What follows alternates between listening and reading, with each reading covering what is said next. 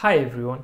In today's lecture we are going to see the numericals on even and odd part of the given signal. Okay, so basically the question is like determine the even and odd parts of the given signal.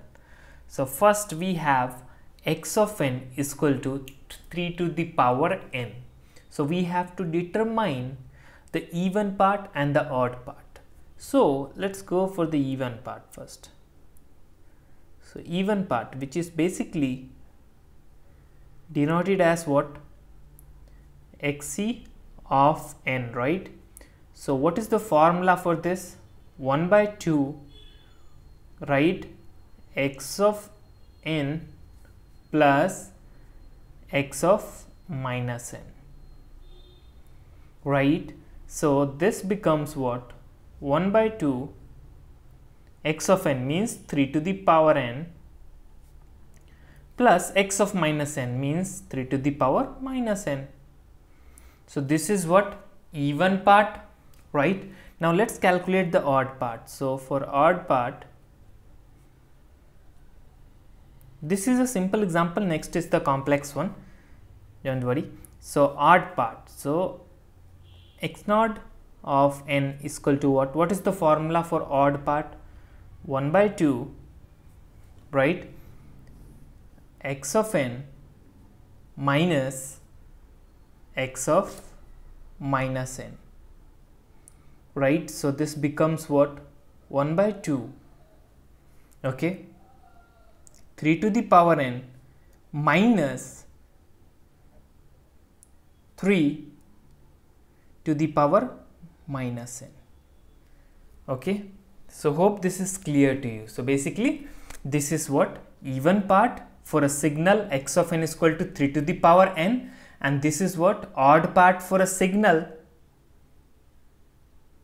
xn is equal to 3 to the power n. So hope these things are clear to you. Now let's take a bit complex example. Fine.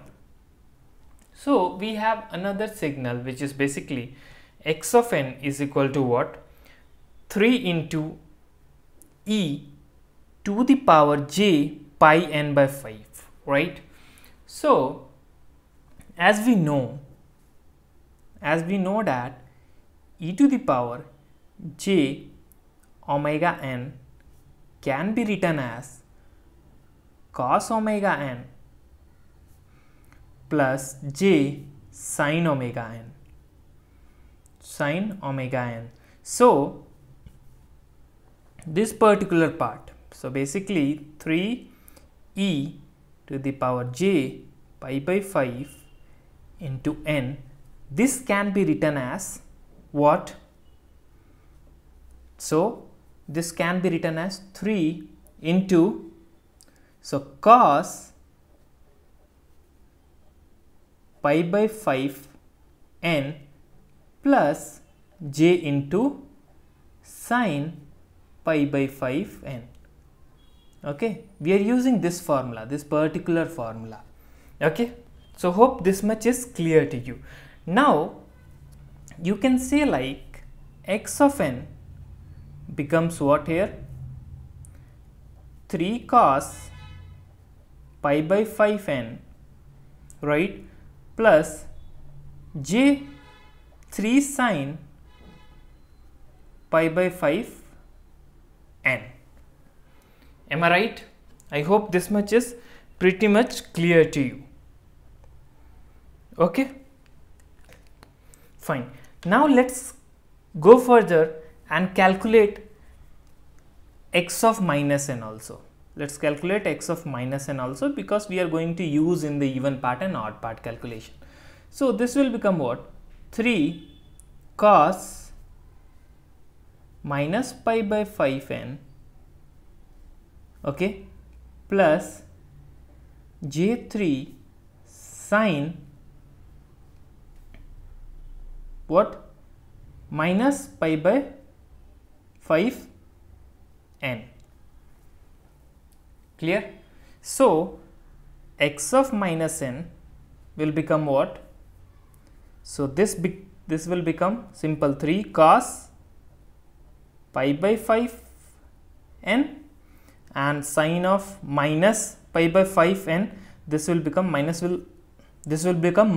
sine pi by 5 n, right? So finally you will get a3 sine pi by 5 n. So how it becomes this? You should know the trigonometric formulas, okay? So simply it was like sine of minus pi by 5 n, so it becomes minus sine pi by 5 n. Fine. And cos of minus pi by 5 n, it is what? Simply equal to cos pi by 5 n.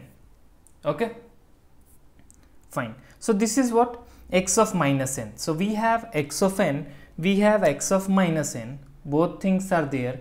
Now let's move and calculate the even part and odd part. Okay, so tell me the formula for even part. Even part. So even part, xc of n is equal to what? 1 by 2 into x of n plus x of minus n. Am I right? So you can write it this like 1 by 2. What is x of n? This thing, correct? So 3 cos pi by 5 n plus j3 sine pi by 5 n, okay, plus x of minus n. So 3 cos pi by 5 n, okay, minus j3 sine pi by 5 n. Clear? So what will happen here? This and this gone, right? This minus this 0. So this two gone. So what is pending? This and this. Now what will happen here? This is equal to what? 1 by 2. So 3 plus 3 6. So 6 cos pi by 5 n. Okay. Now this becomes what? 3 cos pi by 5 n. So this is what? This is basically even part. So we calculated the even part. So you can say this is what? Basically an even part. Hope this thing is clear to you, right? Now let's go to the odd part. Fine. Now we are going to calculate the odd part. Okay. So what is the formula for odd part calculation? So odd part, x naught of n, this is equal to basically 1 by 2 x of n minus x of minus n. So this will become what? 1 by 2 3 cos, so cos pi by 5 n plus j 3 sine pi by 5 n, okay, minus x of minus n. So this will become minus 3 cos pi by 5 n and plus j3 sine pi by 5 n. Okay, so what will cancel out here? This and this. So what is pending? This 2. So if you sum up this 2, so what will happen? This will be equal to 1 by 2, 3 plus 3 6. So j6 sine pi by 5 n. Okay, so this will become j3 sine pi by 5 n. This is what? An odd part.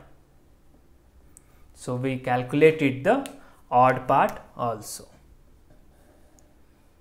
This we calculated the odd part also. So we calculated the odd part and the even part for this signal x of n, which was